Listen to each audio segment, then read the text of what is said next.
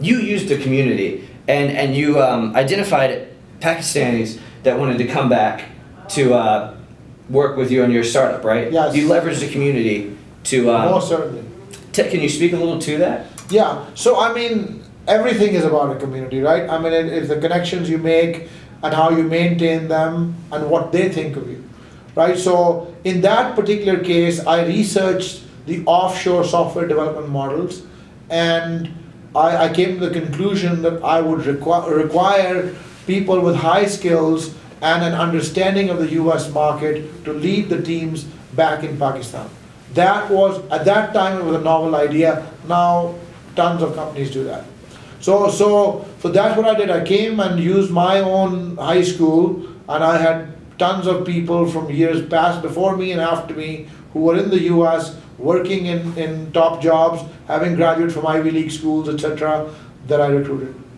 Cool. And then how did your community change? As you launched company after company, what type of communities did you join?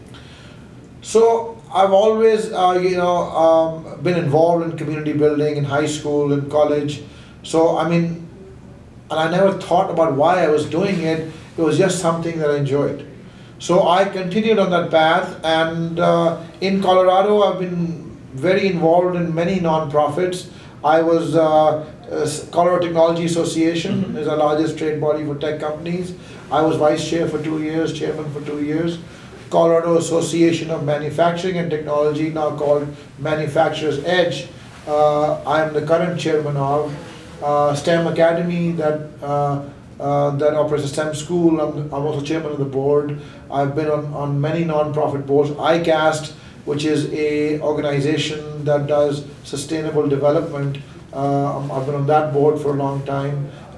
Been on board of some children's charities and some TIE, which is the largest non-profit in the world, focused on fostering entrepreneurship. Until December, I was on the global board of trustees. Wow. And I'm also one of the founders of the local chapter here in Colorado. Very, very cool.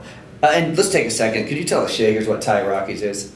So as I just said, TIE, you can look it up, tie.org, TIE.org, is the largest non-profit in the world focused on fostering entrepreneurship. We've got chapters in over 60 different cities across the globe, and their annual conference has over 4,000 entrepreneurs in Silicon Valley, and that's where it really started. And so myself and a few other colleagues here in Colorado started this chapter for TIE, which is called TIE Rockies, in the year 2000, and really is grown to be a very robust, sound organization.